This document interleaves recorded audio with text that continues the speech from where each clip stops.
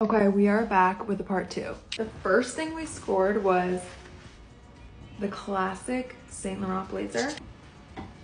She is stunning. This blazer is just so iconic and so classic. I feel like I'll have it forever. Then I found this gorgeous Mugler.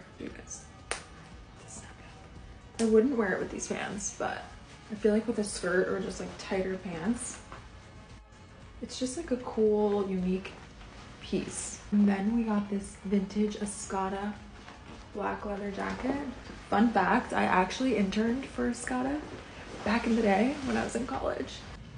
I love how it's kind of like in between of a trench and a blazer, and I think it's just such a cool length and shape.